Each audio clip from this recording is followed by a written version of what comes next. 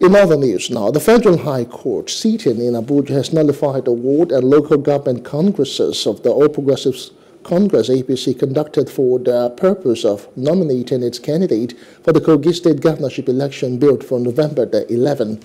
In a judgment delivered by Justice James Omotosho, held that the said congresses, which held on February 7, were not conducted in compliance with the provisions of both the Electoral Act 2022 and the APC's constitution. It therefore ordered the leadership of the party to conduct fresh ward and LGA congresses with strict adherence to Section 84 of the Electoral Act 2022 and Article 13 of the APC constitution. The judgment followed the suit that was brought before the court by aggrieved members of the party led by one Real One Okpanachi. Justice Omotosho held that there was merit in the case of the plaintiffs, even as he barred the Independent National Electoral Commission (INEC) from recognizing any candidate of the party that emerged from any primary election conducted with a set unlawful list of delegates.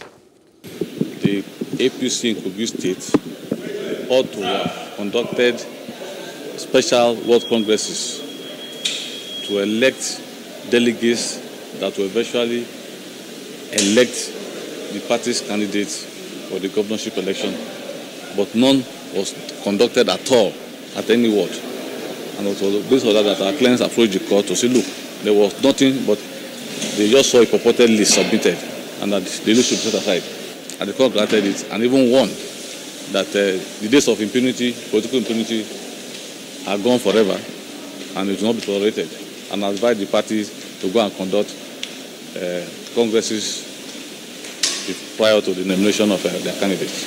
We are in court to strengthen democracy at the state level, to entrench rule of law and internal democracy. And we thank God that the party has seen the fact of the case from our own ends and has given a judgment that is favorable to every party. And we appreciate all the members of the party at the state level and the leaders who supported us in the course of this struggle. Our case is not against an individual or anybody, but is to fight for the right thing to be done within the party and avoid some of the avoidable mistakes that cost us so much in other states such as Zamfara, Rivers State, and of late even Nasarawa State. And we also thank the leadership of the party, because the last time I met with the National Working Committee, presided over by the national chairman, we discussed as to what can be done to bring justice to the parties in the state. And we said, no, the only thing to be done is to do direct primaries. And if you must continue with indirect primaries, then you must do delegate election, Congress, that will throw up legitimate, Congress. And he assured me that he was going to ensure that we do direct primaries. Hello. Hope you enjoyed the news. Please do subscribe to our YouTube channel and don't forget to hit the notification button so you get notified about fresh news updates.